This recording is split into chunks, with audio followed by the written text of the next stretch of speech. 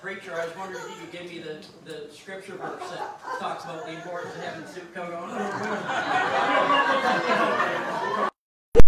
I've had people preach before out of 2 Opinions chapter 4, if you know what I'm saying. This one was not supposed to be. Coffee one. Yeah, Miss Julie was happy to find out there was going to be coffee in heaven. At least there's coffee in the Bible, because as you see on my table, I wrote a book on James. Well, just before James, there's a book that says Hebrews.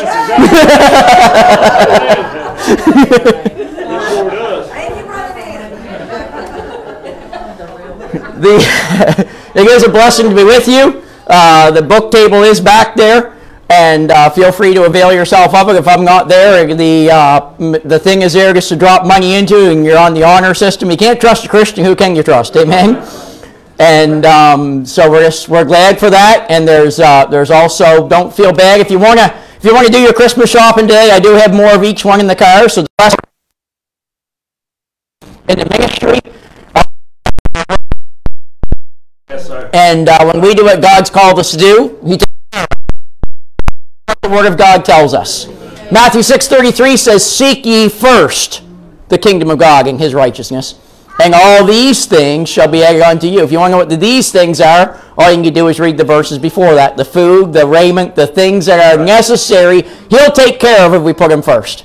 Amen. And let me just say, I'm not preaching on this afternoon, but that verse in Philippians 4:19 is based on the same principle. Amen. That's not a blanket promise, but my God shall supply all your needs according to His riches and glory by Christ Jesus. You read that. Paul tells the Philippian believers, you've been faithful in giving to God. You've been faithful in serving to God, and because you've kept Him first, He's going to supply your needs. Yes. That's right. Ephesians chapter 5. In your Bibles, Ephesians chapter 5. Brother Mike got me nervous in Sunday school. Yes, he did. He get going, I'm like, easy brother, you're taking all my thunder. And then he talked to me in the food line. He says, I don't get what you're saying. He said, I didn't hear anything about the Holy Spirit much in that service this morning. I said, well, you just hang on. We're going there this afternoon. That's right. Ephesians chapter 5. And as we come into this particular chapter, we're going to be, I don't want to scare you, but we're going to be looking, I shouldn't say in its entirety, but we're going to be getting a good overview this afternoon of the doctrine of the Holy Spirit. Amen. Wow. And as we do that, there are some misconceptions regarding the person of the Holy Spirit. And we'll deal with that as we get into this. Sadly, I can't speak for Independent Baptists in New England, but I know a little bit about them in the Atlantic region. We're good at extremes. And what I mean by that is this. If somebody teaches something that's contrary to Scripture and we look at it and we see that it's wrong, like for example, there's people that are very heavy on love, is there not? To the point that they don't speak the truth because it might offend somebody, and we're not here to offend, we're here to love, so they don't speak the truth. But then sometimes as Independent Baptists, we look at that and we say, that's wrong, and we're over here. I'll get my exercise, keep me awake. We're over here, and we're all about the truth, but there's no love. Right. That's right. Can I say this afternoon that one extreme is just as wrong as the other? Absolutely. Good preaching. Yes, sir. The exact same thing happens in the teaching of the Holy Spirit. The charismaniacs are over here and they've abused. Did I say that out loud?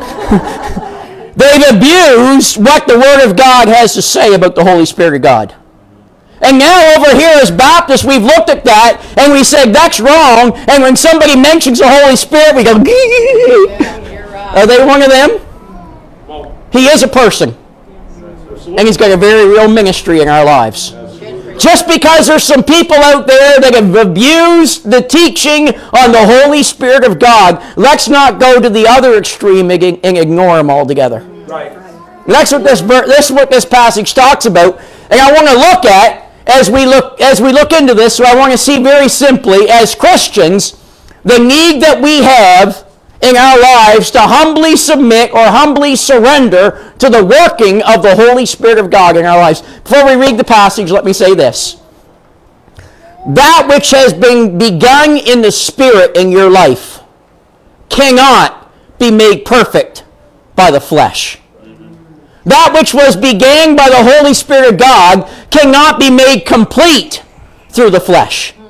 How many Christians believe that it's by grace through faith that we're saved?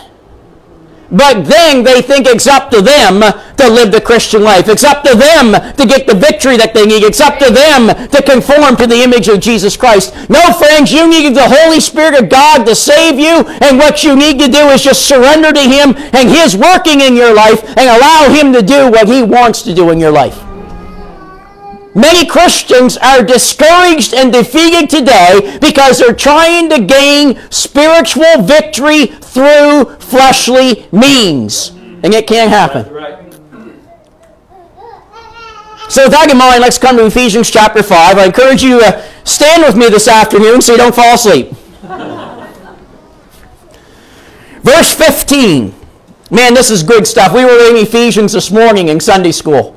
I was mentioning to Brother Mike, if you've never done this, read through the book of Ephesians and pay attention to the prepositions in Ephesians. Awesome study. Right there. In that alone, it's an awesome study. Yes, indeed. Ephesians 5:15 says, "See then that ye walk circumspectly, not as fools, but as wise, redeeming the time, because the days are evil. Wherefore, be ye not unwise, but understanding what the will of the Lord is.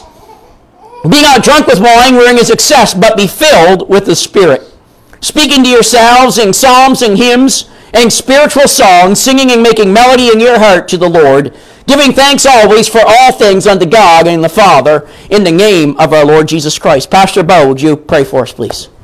Father, we sure do love you this afternoon, God. We thank you, Lord, for your word. Lord, we thank you for the time we're able to gather together.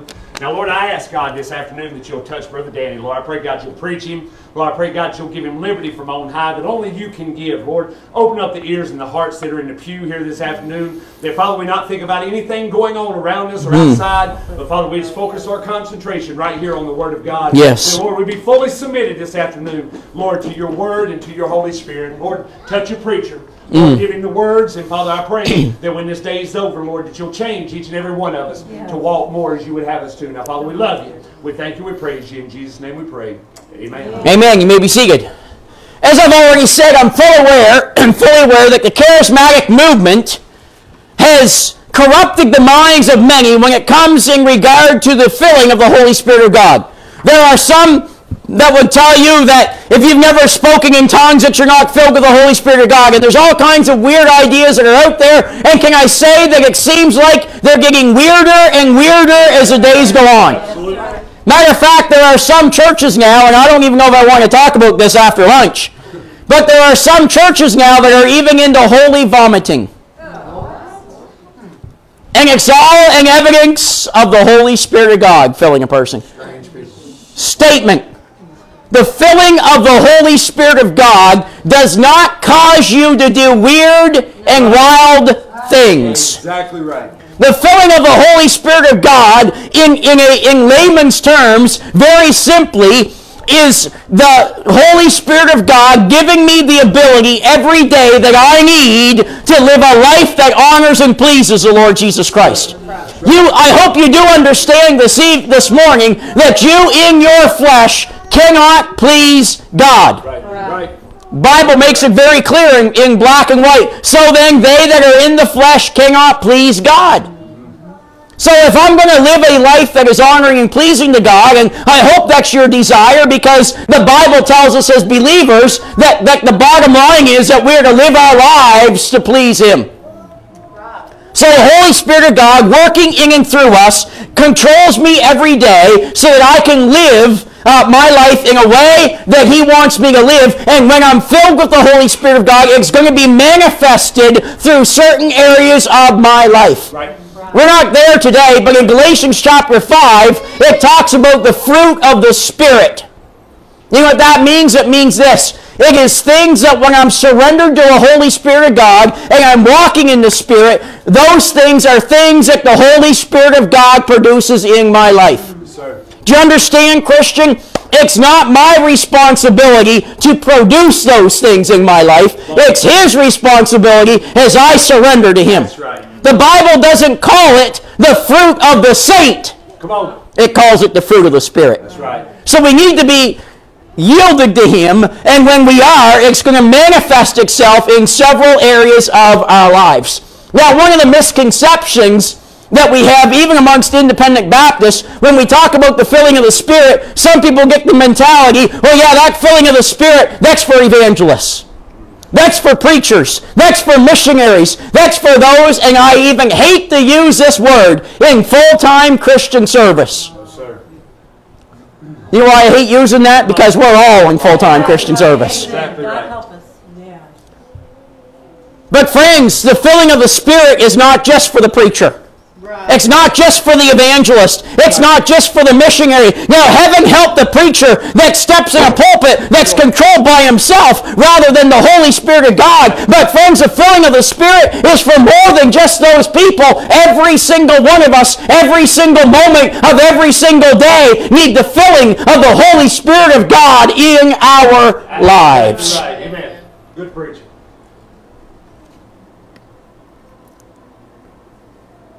You know, many times people are concerned, or ought to be concerned if they're Christians, with knowing what the will of God is for their lives. And many times when we think about that, we're thinking about the big stuff, are we not? Where does He want me to live? What does He want me to do? Who does He want me to marry? And those are the things that we think of many times when we think of the will of God. But do you understand when you read the pages of the Word of God that actually when God's Word talks about God's will, that most times it has to do with my character, not with my geographic location or things of that nature? Now, when I am what I need to be, God has no problem steering me where He wants me. But it's interesting, and if you've never done it, and this is total side topic, but it's interesting to study the will of God in the Word of God and what it says about it. You know, in everything give thanks, for this is the will of God. And there's all kinds of places that God tells us what His will is. What is God's will? Well, the Bible says in verse 18, and be not drunk with wine wherein is excess, but be filled with the Spirit. You know, that's the will of God for your life and for my life as a child of God, is to be filled with the Holy Spirit of God. You say, preacher, how do you know that? Because I read that verse in the context. Did you see what's just before it in verse 17? Wherefore be ye not unwise, but understanding what the will of the Lord is. And then right after that, he tells us that it's the will of God for us to be filled with the Holy Spirit of God. Friends, what this world needs is not Danny Jack full of Danny Jack. Come on. What my family needs is not Danny Jack full of Danny Jack. Sure. What they need is us as believers filled with the Holy Spirit of God. Controlled by the Holy Spirit of God. Allowing Him to call the shots in our life. Brother Bo does some coaching from what I've picked up reading between the lines on Facebook. You know, the Holy Spirit of God wants to be the coach of your life. He wants to be the one that calls the shots. And friends, our job is just simply to surrender to Him. So if we're going to understand what the filling of the Spirit is, there are 3 biblical principles that I want us to look at very quickly. And you guys have learned to take that very tongue-in-cheek, right? From an independent Baptist preacher. That's right. I was telling Brother Bo, one of the churches I pastored, somebody, I know you have a hard time believing this, but somebody accused me of being long-winded. How dare they? And I'm so thankful for a deacon that came to bat for me. He came up and he put his arm around me. He said, preacher, he said, I want you to know you may be long, but you're never winded. That's right. Praise God for people that have your back. That's right. Principle number 1 that I want us to see this afternoon regarding the Holy Spirit, and this isn't a be-all and end-all study for the Holy Spirit of God. I know we can't be here all week doing this, but I want to give you 3 basic principles. Principle number 1 is this: the indwelling of the Holy Spirit. The indwelling of the Holy Spirit. That happens at the moment of salvation. Right. The moment that you bow your knee and confess your need of Jesus Christ and repent of your sin, the Holy Spirit of God comes to live inside of you. 1 Corinthians 6, verses 19 and 20 says, "What, know ye not, that your body is the temple of the Holy Spirit, which ye have of God, and ye are not your own, for ye are bought with a price. Therefore glorify God with your body and with your spirit, which are God's." That being said, I need to be careful what I do with God's property. I'm not mine, I'm His. Actually, I'm not once His, I'm twice His. He made me, He bought me. I'm His. The indwelling of the Holy Spirit of God. Friends, if you're here this afternoon and you do not have the indwelling of the Holy Spirit of God, then you are headed to a Christless hell. That's exactly right. And friends, as we've already looked at today, but let me remind you once again, it is not what you are or what you do that saves you. It is not what you have done that saves you. It is trusting Jesus Christ and what Jesus Christ has done that saves you. In John 19:30, Jesus hung upon the cross and He proclaimed, "It is finished." I was reading a book by somebody one time, I can't remember who it was now, on the Gospel of John. And you need to understand that every book that we read goes through the filter of the Word of God if it's not the Word of God. And he said about the phrase, "It is finished," that Jesus was declaring that His life on earth at that time was over and that He was dying. No, friends, He did not say, "I am finished." He said, "It is finished." The price has been paid. The way into the presence of God has been made available, and we know that because the veil of the temple was rent from the top to the bottom when He said it is finished, and it was the top to the bottom to show us that it was God that did it and not man. The way into His presence is available. If I only have time to share one verse with somebody when I'm sharing the gospel, most times it's 2 Corinthians 5:21. "For He hath made Him to be sin for us, who knew no sin, that we might be made the righteousness of God in Him." Friends, that's the gospel in a nutshell. We should be at the place where we understand Jesus said, "Marvel not that I said unto thee, ye must be born again." So friends, if you're here today and you're not saved, you don't need to worry about how can I get the power of God. What you need to worry about right now is the fact that you're under the judgment of God and you need His forgiveness and you need His free pardon from sin. Bible says in 2 Corinthians 5:17, "Therefore, if any man be in" what? Christ. You sure it doesn't say in church? You sure it doesn't say in the baptismal waters? You sure it doesn't say if anyone be in the church membership roll? No. If any man be in Christ, he's a new creature. Old things are passed away. Behold, all things have become new. And friends, if you are trusting anything but Christ to get you to heaven, you're not going to heaven. That's right. I'm not going to say a lot about the indwelling of the Holy Spirit this afternoon because we talked about it this morning, what it takes to be indwelt by the Holy Spirit of God. It happens at the moment that you're saved. If there's been a time and a place that you have trusted Jesus Christ as your personal Savior, then the Holy Spirit of God is taking up residence in your life. Right. Yep. But I want to take some time to look at the second part. So we got the indwelling of the Holy Spirit, that's salvation. But then after that indwelling, there needs to be the infilling of the Holy Spirit of God. That's surrender to Him and to His working in my life. Now I understand when I say the infilling, I understand that the Holy Spirit of God is not given by measure, and it's not a matter of me getting more of the Holy Spirit. It's a matter of the Holy Spirit of God getting more of Danny Jack. That's right. That's right. Absolutely. But with that being said, we must be surrendered to Him. We must be under His control. And there are all kinds of people today that call themselves Christians all over this world who are bound up in fleshly, worldly, anti-Bible living. And it's between them and God whether or not they are saved. But I can guarantee you this, if that's the kind of life that they are living, they are definitely not filled with the Holy Spirit of God. Right. They're not controlled by the Holy Spirit of God, and the Holy Spirit is not doing through them what He desires to do. And I'll stand on the record this afternoon. Afternoon messes up my head big time. If I say morning, evening, afternoon, middle of the night, whatever, you'll just nod your head and keep on going. Your preacher does the same thing. I listen to him on video too. Now, where was I going? Oh, yeah. I've heard people talk about people that are lost and being miserable.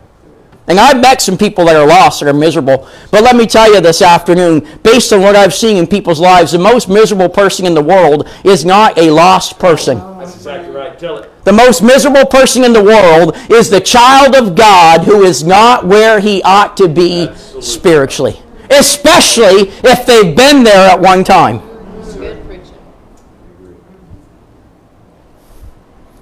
The most miserable person is the born-again, blood-bought child of God who lives for themselves and will not surrender their will to the will of Almighty God. Exactly right. And friends, when we surrender to Him, it is then and only then that we can truly enjoy the freedom of fullness of the Holy Spirit of God in our lives. People say, well, I don't want to do that because I want to be free to do what I want to do. Christian, you will never be free if you're bound by this world. Right. You'll never be free if you're bound by your sin. You'll never be free if you're bound by your cravings, if you're bound by your worldly passions and your fleshly passions. You can only be free when you surrender your will to the will of Almighty God. It's interesting that this word filled means to be controlled by, to be dictated by, dominated by, or defined by.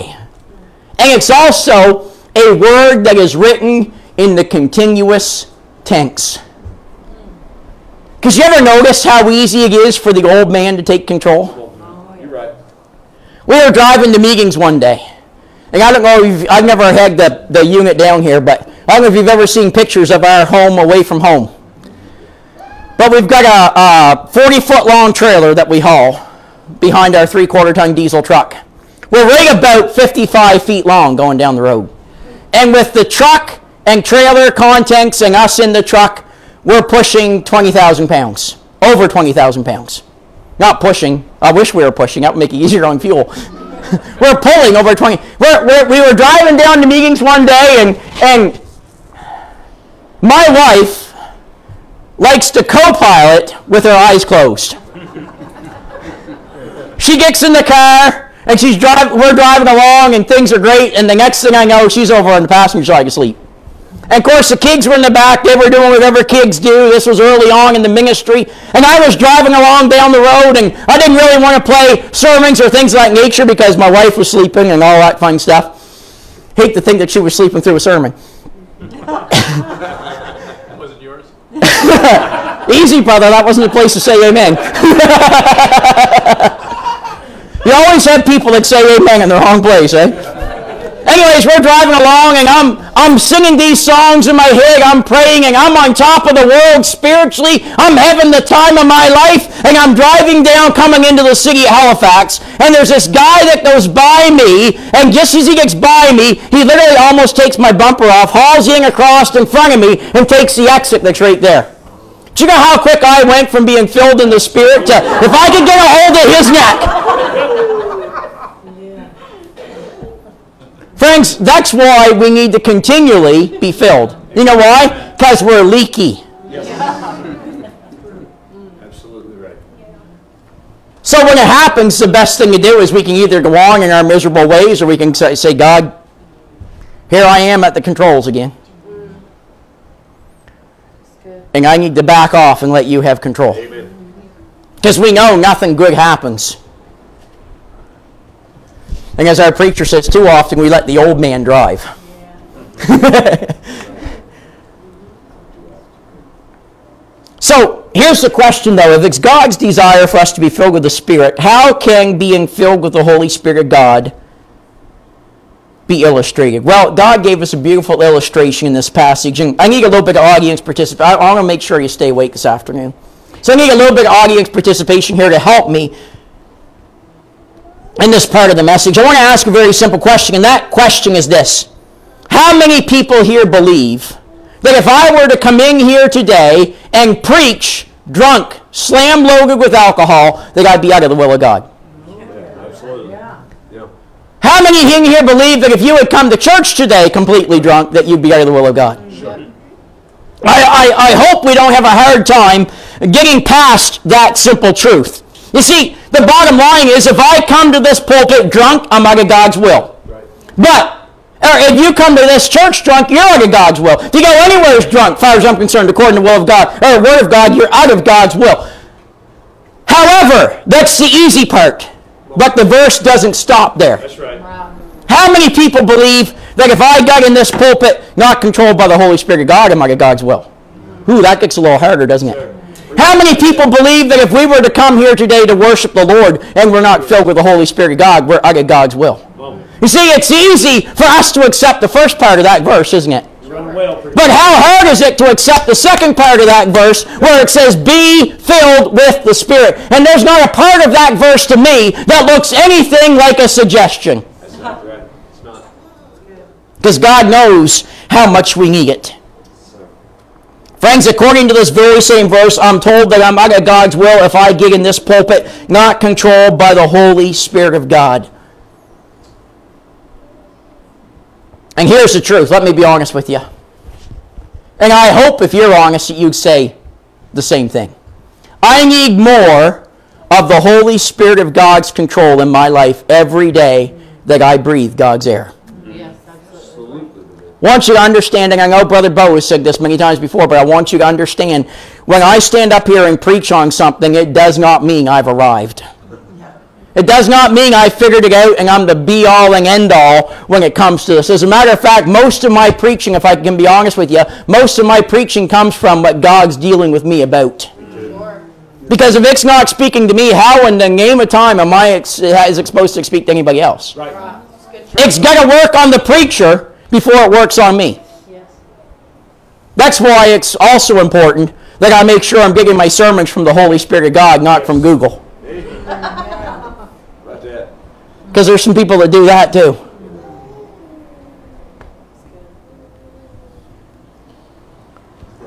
But the interesting thing is that God tells us what the results of being filled with the Holy Spirit are. When I'm filled with the Holy Spirit of God, it will be evidenced in a number of ways in my life. Let me just give you 4 ways very quickly that's talked about in this passage. First of all, when I am filled with the Holy Spirit of God, it is going to be evidenced by my mouth. Amen. It's going to be evidenced by what I say. It's going to be evidenced by what I talk about. You say, preacher, where do you get that? From the text. Verse 19, right after the verse it says, be filled with the Spirit. Verse 19 says, speaking to yourselves in psalms and hymns and spiritual songs, singing and making melody in your heart to the Lord. And if you look carefully, verse 18 ends with a semicolon, so the thought is continued into verse 19. Right. So when I'm filled with the Holy Spirit of God, it's going to be evidenced in my mouth. Sure. Friends, let me remind you today of something that you already know. Your mouth and my mouth has been given to us for 2 reasons. Reason number 1 is for the glory of God. Whether therefore you eat or drink or whatsoever you do, do all to the glory of God. So I need to ask myself the question, the things that I say, are they bringing honor and glory to the Lord, or are they bringing dishonor to His name? If they're bringing dishonor to His name, then it's not God's will for me to say it. So my mouth is given to me for the glory of God, but then it's also given to me, secondly, for the good of other people.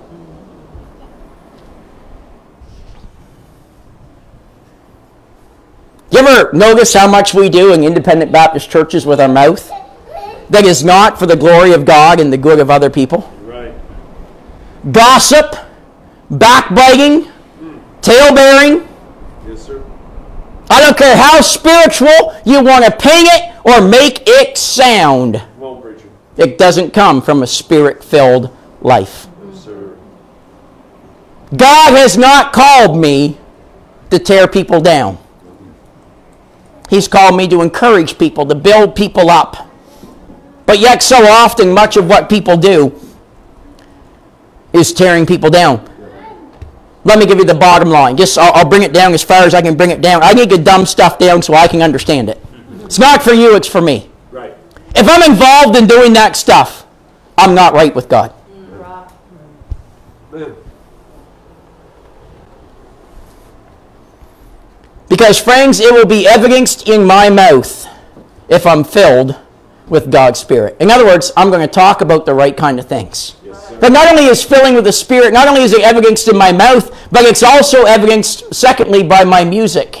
Amen.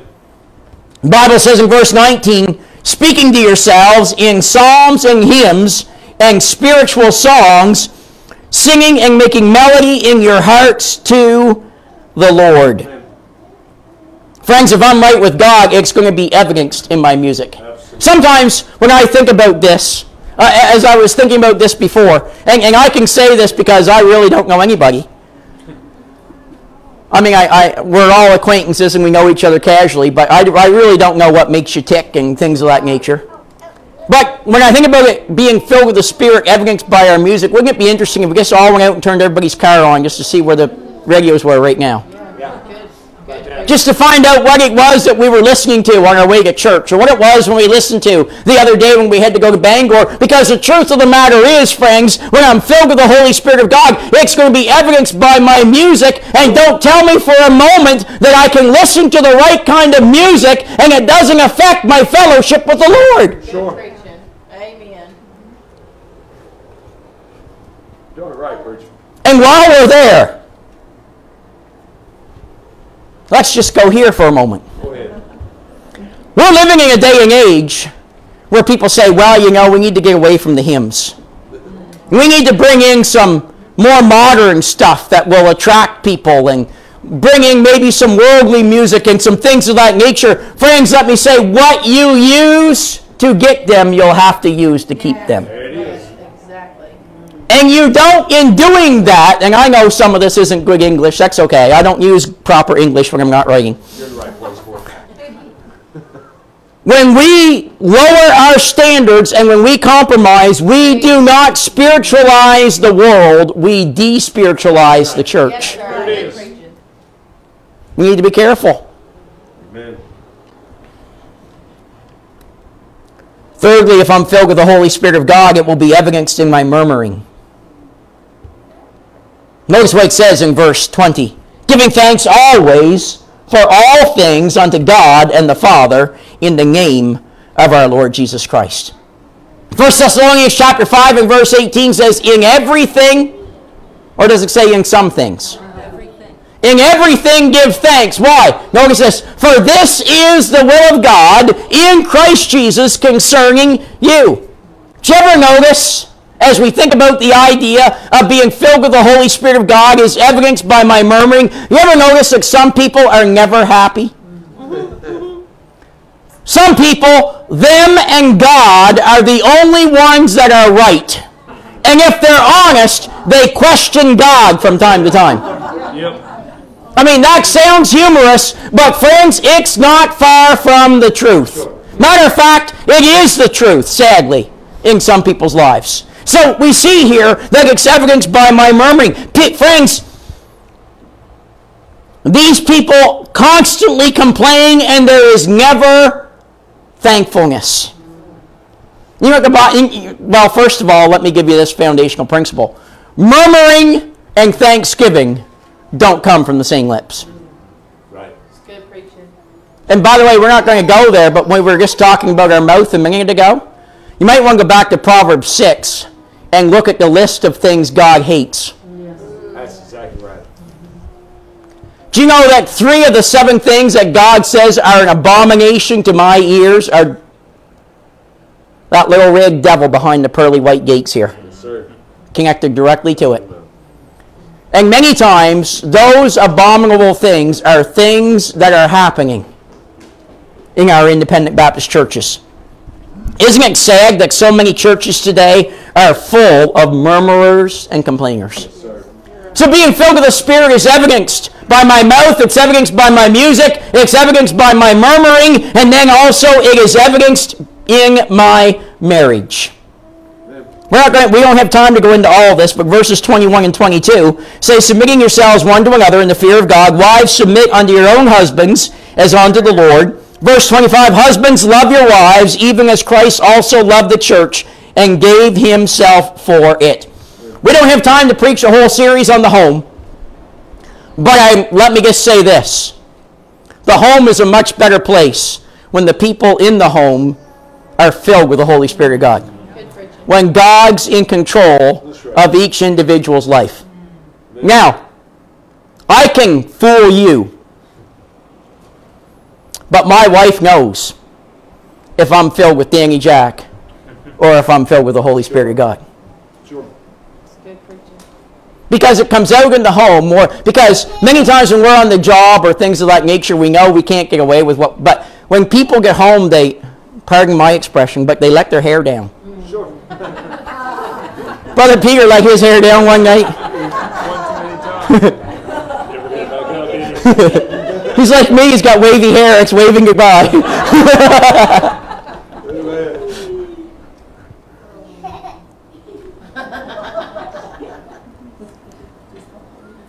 Friends, I can't be filled with God and myself at the same time. And wife, the day that you get filled with the Holy Spirit is the day that you'll submit and love your husband the way that you should. Absolutely. Good preaching. And husbands, the day that you're filled with the Holy Spirit is the day that you will love your life as Christ loved the church. You want to study that one out. That's Yes, right. sir. And you will do for her all that you possibly can. True. That's good. Good preaching. Now, here's what I want to... Can I say this before we move on? Of course I can. I have the floor. Sometimes, many times, in our lives as Christians, we get the cart before the horse. Say, preacher, what are you talking about? We get the cart before the horse. Here's what I mean by that, because it's only, from a scriptural perspective, it's only after this point that the next one happens. But sometimes we get the cart before the horse on this. You see, friends, it is only after we experience the filling of the Holy Spirit, only then can we experience the outpouring of the Holy Spirit in our lives and in our churches.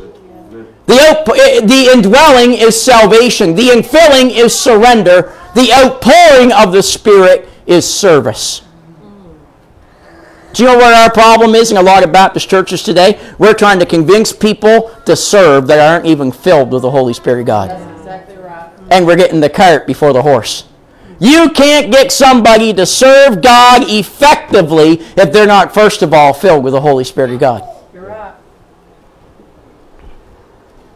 There are many people today that are seeking to invert these two, but friends, that cannot happen. And when we try to invert the two, we get to the place that we want God to bless us, and we want God to use us, and we want God to do the mighty and the great things in our lives, and we want the outpouring of the Holy Spirit of God. But the problem is we've never really had the filling of the Holy Spirit of God, and you can't have the outpouring till you have the filling.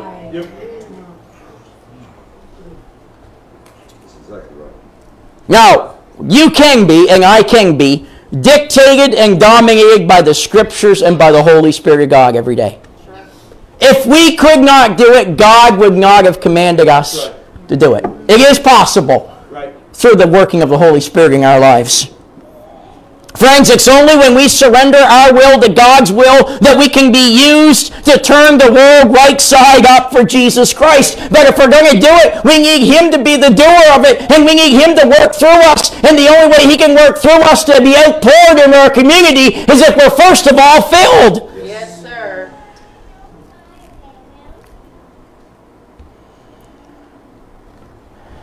I hate the bus bubbles just before I go home. God doesn't use you because you're a wonderful person. Good preaching. You're right. God doesn't use you because you're a gifted person. God uses you because you're surrendered to Him. Good preaching. I'll be honest. I pastored for 18 years before I started on this ministry that God called us to, and I'm thankful for that. It given me a whole new perspective as an evangelist because I've been in the pastor's shoes. But that being said, How many times have we tried to get to the place where people have the mentality that we need more gifted people in our church? No, you need more people that are surrendered to God. Exactly right. In your church. Yep. You don't need more giftedness. You don't need more talent. Not at all. That's good. There's so many churches today that are saying, oh, we need talent. We need more people that are good singers. We need more good this. We need more good that. Friends, we don't need more talent. We need more of the touch of God Right. on our lives. Yes. Good preaching. We need people who will turn their back on the world and fall on their knees before God and acknowledge, God, we need you and we can't advance unless you go with us. And it's not so much, God, that we want you with us. We want to be with you. Friends, we're not trying to get God on our page. We're just getting ourselves on God's page. Good preaching. And what it is that God wants to do. You say, what's one of the biggest needs in 2022? This is just me, an outsider looking in many people's lives. You know what the biggest need is in 2022? This is deep. You ready? The biggest need in 2022 is for Christians to get their nose out of Facebook and get their nose in God's book. There it is. Amen. Where would we be if we did? Friends, we need to be where God can use us. So let me ask you, do you want God to bless your life? Do you want God to bless your church? Does the Holy Spirit of God control your mouth? Does He control your music? Does He control your murmuring? Does He control your marriage? Are you sweetly submissive to that which God speaks to your heart about? Isn't it amazing how sometimes we can be so open when God speaks, and then other times it's like we treat God and the Holy Spirit like a potluck lunch. We'll take what we want. We'll walk by what we don't want. God's Word isn't a potluck, friend. Right. If God's right on one thing, He's right on everything. Yes, he is. Let God be true and every man a liar. Friends, are you sweetly submissive to that which God speaks to your heart about? Because here's the key. I'm not asking how talented are you. I'm not asking how good can you sing. But if you're not filled with the Holy Spirit of God, you can forget about being used for the glory of God the way God wants to use you. Preached a message a little while ago in our church out of Luke 24. It's a passage of Scripture that's overlooked many times. Jesus had told His disciples before He went to the cross, go ye into all the world and preach the gospel to every creature. But here's the part that we miss sometimes. When Jesus rose from the dead, just before He ascended back into heaven, He said this, tarry until you are endued with power from on high. Here's the problem in many Baptist churches. We're going. We're serving. We're singing. We're playing. We're teaching Sunday school. But have we really tarried until we've been endued with power from on high? Are we really doing it in the power and the enabling of the Holy Spirit of God? Or are we just going through the motions, doing what we're capable of doing in the flesh? That's good. Because there are some people in churches that can put on a pretty good show. But when I trust myself, we get what I'm capable of. But when we trust God and acknowledge that we need Him, we get what He's capable of. That's why we have said over and over again at Amherst Open Bible Baptist Church, and I'm going to say it here, the most important meeting of this church does not happen on Sunday. It happens on Wednesday night. Because there is power in prayer. And there is power in nothing else until there's power in prayer. When we decide that we are not going to pray, by default in our actions we are saying, God, I don't need you. I can do this. That's right. It's a scary place to be. Yep. You see, here's the problem. We've got all kinds of outpouring. But do we really have the infilling? Are we doing it through Him? Friends, we need people whose sole passion is to know Christ. Philippians 3, verse 10, Paul says, that I may know Him. Notice he didn't say that I may know about Him. He says that I may know Him. Paul, what is it that motivates you? Paul, what is it that enabled you to do what God allowed you to do in your life? I believe Paul would say, because through the duration of my life, my supreme passion was not my service, it was knowing Christ. And listen, friends, if your service to God is not flowing out of knowing Him and walking with Him and that fellowship with Him, the well is gonna dry up. That's why it's so important that before there's the outpouring, we make sure there's the infilling, that we're filled with the Holy Spirit of God. So let me ask you the question this afternoon. How much of the power of God do you desire? Now, I'm going to say something, and it may shock you at first, but I want you to think about it. Probably longer than we're going to be here, think about it kind of thing, and that's this. If as a Christian, you have no desire to be filled with the Holy Spirit of God, then God has no desire to use you. That's right. Stop and think about it. If you have no desire to be filled with the Holy Spirit of God, God has no desire to use you. Why? Because He can really only use us when we're surrendered to Him. Yes, sir. Beyond that, if I'm serving in the flesh, most times I'm serving for me to get the credit. Yes. Look what I did. That's right. Look at my class. Look at my church. Yep. Hey, this isn't Pastor Bo's church. This is God's church. Amen. That's right.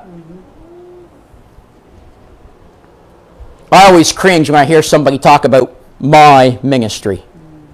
We had a lady we had to deal with. This is my ministry, and I can do what I want to do. Really? Because, friends, none of it belongs to me. No, sir. It's all His. And the only right that I have to do is what He wants me to do. That's right. Let the Lord have His way in your life every day. Amen. There's no rest, there's no peace until the Lord has His way. Place your life in His hand. Rest secure in His plan. Let the Lord have His way. Friends, we'll never reach a wicked world with a wicked church. You don't reach them by being like them. Let me give you this thought as we close. Little Sally was outside playing with her 3 dolls. She had those dolls for over 3 years, and man, if you could see them, it showed.